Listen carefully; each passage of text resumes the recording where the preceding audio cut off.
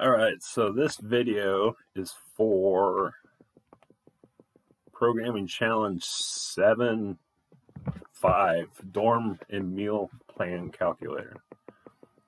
And it is, suppose the university has the following dorms and prices. So that's Allen Hall, $2,500 per semester, Pike Hall, $2,200, Farthing, $2,100, and University Suites, $2,800. And they also have a meal plan, 7 meals a week for $1,560. And I got to change the program to say $1,560. I just had it say $1,500. It's all right. So $2,095 and $2,500. Create 2 forms, one that looks like this, and the second one that looks like this. And when you click add, it should put the total in here. Okay, so let's see what I did.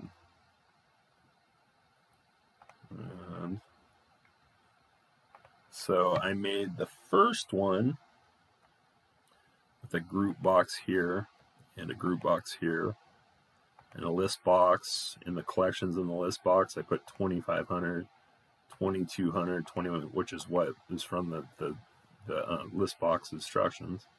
I put a label, 3 of them, and labels to hold the info from these. Then I made another form here by going up to here, right clicking and click. Where is that?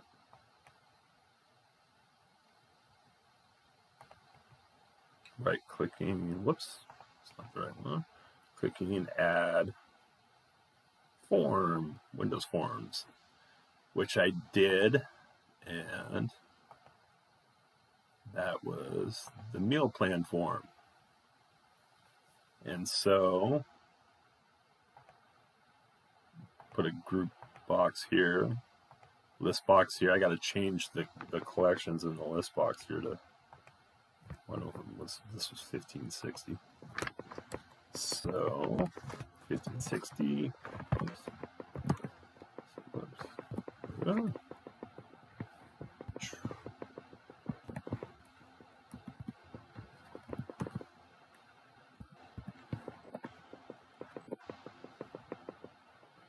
Okay, so I'll have to change that in the code too.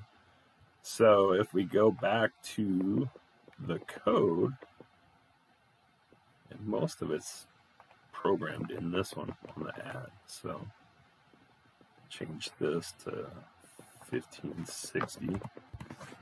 That should change. So these are global variables in that I put the meal plans as global variables here. Meal plan 2, the unlimited meal plan here, and then I put the variables for the halls. So this is for Allen Hall, Pike Hall, Farthing Hall, and University Suites. And then I made a variable for the total and a variable for the subtotal, but I don't think I used it. I made these decimals because I wanted to change them over to currency, which I did later. This closes the form. The second form, it just hides it. So that's what that is. Close that form. And let's run it just to see. I made a global function, but I didn't need to use it, where I was going to make the totals here in a module, but I don't, it's not used in here. So let's go ahead and save it and run it and see how it works really quick. So you select one of your, okay, we'll select Pike Hall. You add the dormitory. Okay, well, let's add some meals here. And we're going to let's add the 1,560, add the meal plan, and it comes out correct. So we clear the form, add, and actually we can just view the meal plan and we can add them all together at the same time.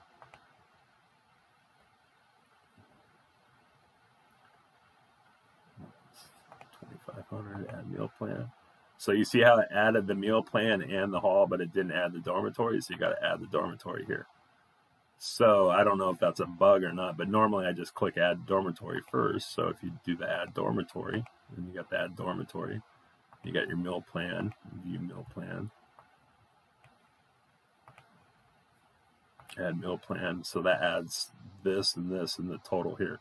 So this takes this here and this here and adds it.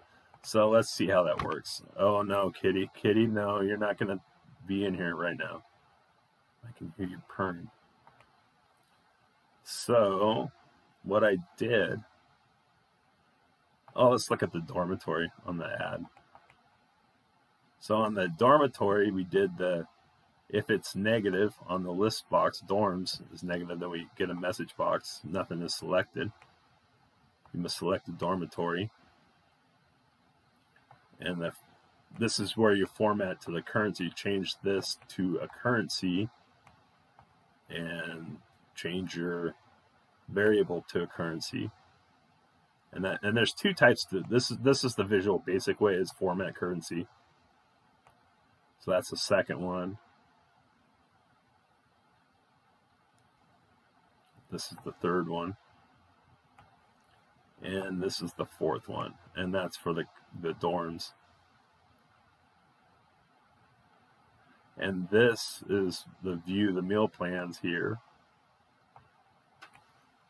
So we'll go to the meal plan now. And in the meal plan, same type of thing. If nothing is selected, then if the dorm, the meal plan 1 is selected, and your total is your first meal plan. If the index, this is the second meal plan. And then this is the last meal plan, the unlimited meal plan. And this is the .NET way of formatting the current formatting for currency, which is what I did here. And then you calculate. I was going to use a Boolean, but I didn't need to do it. So outside of the ifs for your meal plan statements here, then you do, and you can, there's a number of ways you could do that. You could put this all in a function, which is kind of, I don't know, it's one way of doing it. But the way I did it was I just did if statements with selected index for, so this is the first selected of the dorms. So that was the first dorm selected and the first meal plan selected. Then the total is the Allen Hall plus the first meal plan.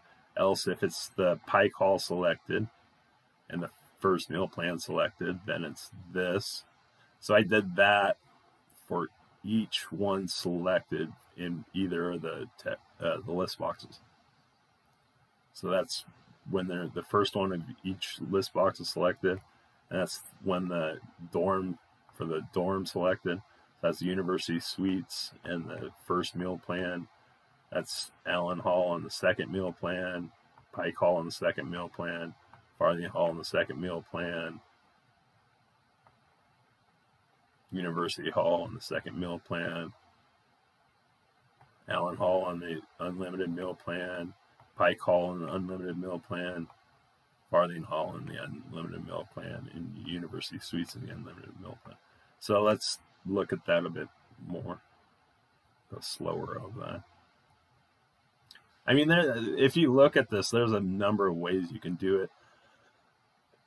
This just seemed like the easiest way for me to do it with the information that I had and the time I had, because I have to do graphic design homework after I get done doing this video. So I was kind of rushed for the amount of time I actually had. So these are the if statements with their, and they are and if statements. So each one is an and if statement, and then it's an else if. Let's see that.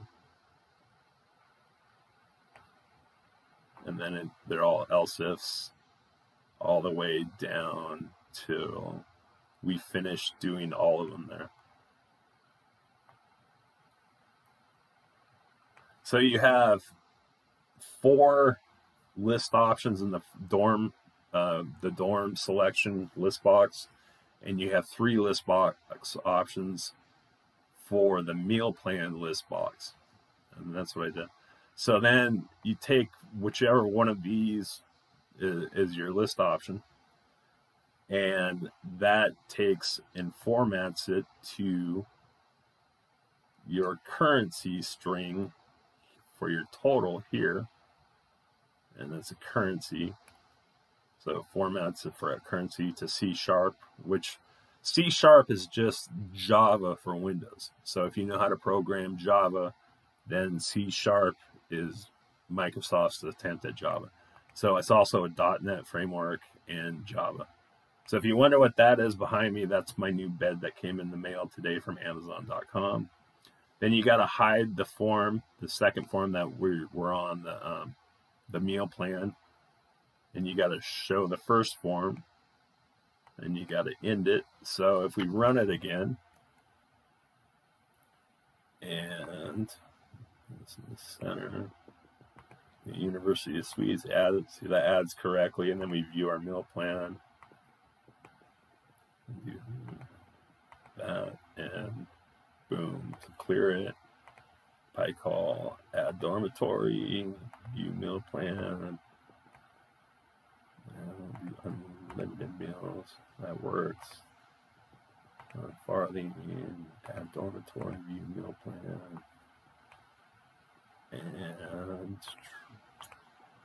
and that all works correctly. So anyway, that's programming challenge 7-5 for Visual Basic, for Introduction Visual Basic, Shasta College, Kip Irvine and Anthony Gaddis are the textbook instructors, or textbook writers, I should say.